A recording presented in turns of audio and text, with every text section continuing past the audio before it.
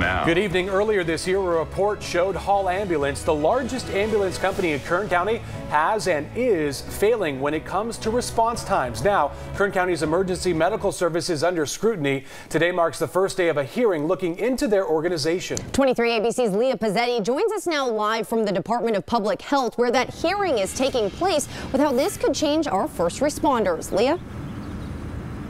A good evening to you, Tim and Jessica. That's right. The state is looking into how well county EMS is doing because they believe there could be a more efficient way to keep people safe.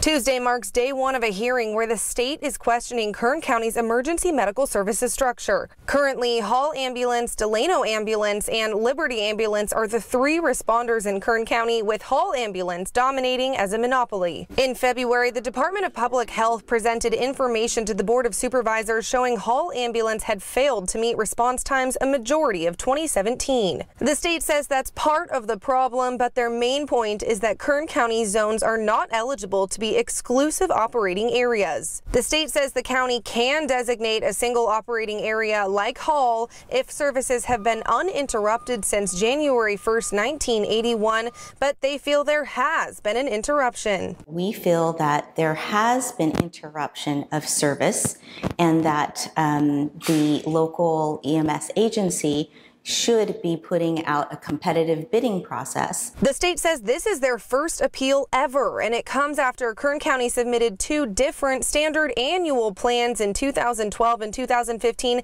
that the state denied. For the next 2 days, the state will be making a case to open Kern County to more emergency response companies, but the county will argue why the current system is successful. The judge will have 30 days to make a decision, then that decision will be taken to another state board to make the final decision.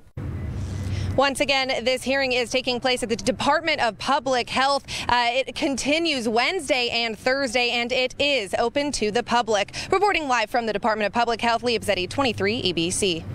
Leah, thanks. A former high